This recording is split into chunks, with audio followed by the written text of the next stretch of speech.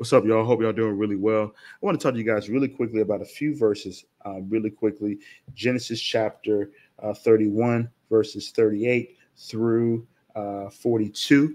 I just want to give you a little bit of background too, as well. Talking about Jacob and Laban.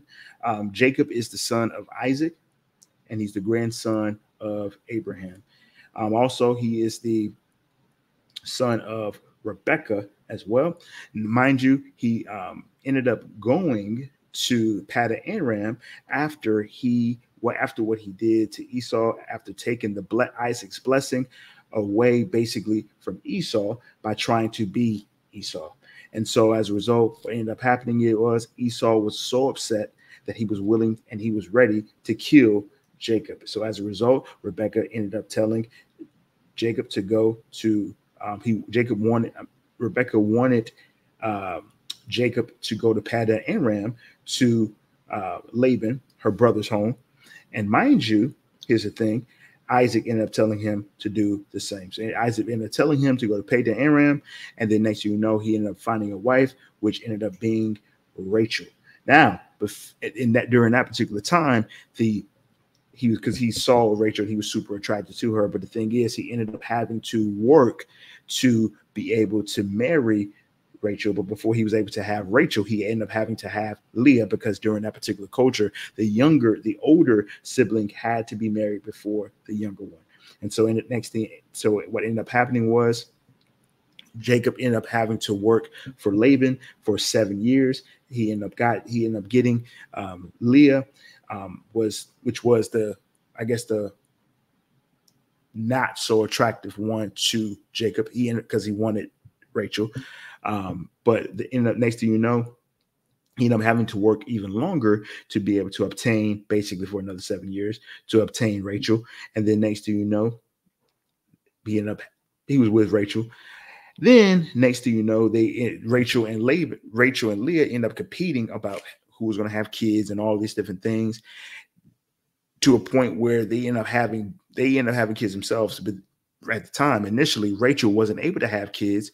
She wasn't able to bear children. And so the next thing you know, she was impatient, which I wouldn't recommend. You should have faith and trust God. But then next thing you know, she ended up having her female servant marry Jacob, and they ended up having children. Next thing you know, because Leah was able to have children. And so eventually she ended up having a maidservant marry Jacob as well, so she can have additional children as well. Next thing you know, they end up having a bunch of children. Mind you, here's the thing that I'm just going to lead up to where I'm getting to. Then, so mind you, this is the 14 years that they were working, that Jacob was already working. Jacob was planning on leaving to go back to his home country. Laban didn't want him to leave. So as a result, what ended up happening was Jacob ended up caring for Laban's flock for another 6 years, which was 20 years in total. And as a result, what ended up happening was Jacob wanted to leave. Now, mind you, here's the thing: during this particular time when he was caring for the flock, there was a certain kind of mating process which enabled him to be able to possess the speckled, the striped, and it was another one, sheep and goat as well. So next thing you know, he ended up getting wealthy, because he ended up obtaining he ended up getting wealthy basically from caring for the flocks of Laban. He ended up getting a whole bunch of different sheep and a whole bunch of different goats and things of that sort. And as a result, he ended up being very, very, very wealthy. So he ended up getting the goats, the sheep, female and male servants, and even males and camels.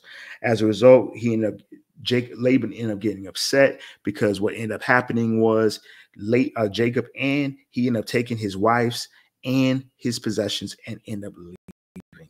Now, here's the thing though. Rachel ended up taking Laban's household idols, which is a problem. God will have no other gods before him. So here's the thing: Laban was a liar. He was greedy. He was an idol worshiper. He was a manipulator. There were so many things about Laban that we should really avoid trying to be like. And I'm going to read you this. Verse 38. Genesis chapter 31, verse 38. And it says this, for 20 years I have been with you. Now, mind you, this is after Laban had plundered through all of Jacob's things, his daughter's things, his family's possessions, because he was trying to find his household idols, which Rachel had taken, like I said before. And mind you, she ended up sitting on the household idols as opposed to being honest, like she should have been. Coming to find out, Jacob ended up getting perturbed, and he began to correct him. He's like, yo, what are you doing here, bro? What are you doing here? You saw that I haven't taken anything. Why are you still plundering through my stuff? And then he began to let out his anger. Basically, he ended up letting him know how he felt. And this is what verse 38 comes in. For 20 years, I have been with you, caring for your flocks. And in all that time, your sheep and goats never miscarried. In all those years, I never used a single ram for food of yours for food. If any were attacked and killed by wild animals, I never showed you the carcass and asked you to reduce the count of your flock. No, I took the loss myself.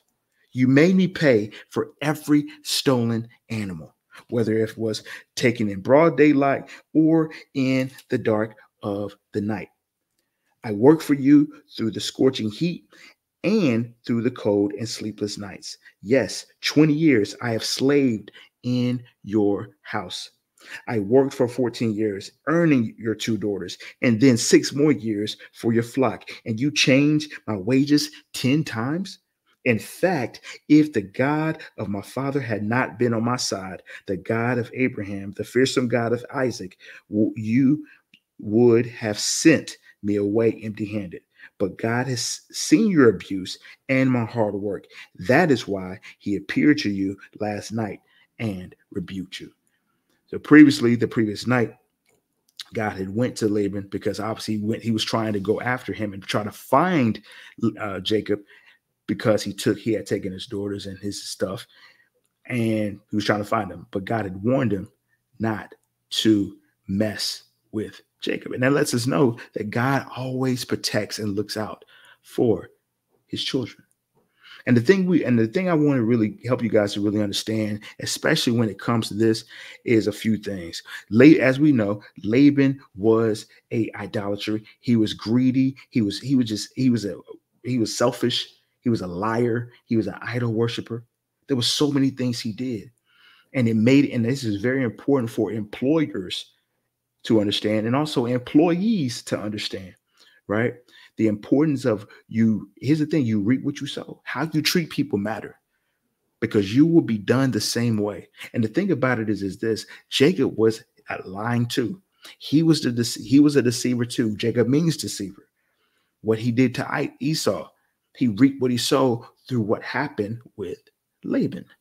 But the thing is this: Laban cheated Jacob in many ways. He made him work for Rachel for another 7 years. He made him, the thing is, he ended up talking him into caring for his flock. He ended up having his sons take the spotted, streaked, and speckled goats and sheep. He ended up making him work in the hot sun. He ended up making him work in the cold. Even if he had sleepless nights, he ended up paying him. He ended up making him pay for every stolen animal. He ended up changing the wages 10 times. He didn't even give his daughters what was rightfully theirs. The thing is, those who are employers, take care of your employees. Don't do your employees wrong. Employees, work hard, no matter how much the job description says, no matter if you're overworked, because remember, you're working for God, not man. Work hard. Put forth your best effort, no matter how you're being paid. Be faithful to God. And when you're faithful to God, God will be faithful to you, and he'll bless you in due season. A workman is worthy of his hire. So it's very important. If somebody does a job for you, if somebody does something for you, take care of them. Be a blessing into someone's life, because you always reap what you sow. God will honor your hard work, those who are employees. Don't cheat people, guys. Take care of those who've done something for you. Be blessed.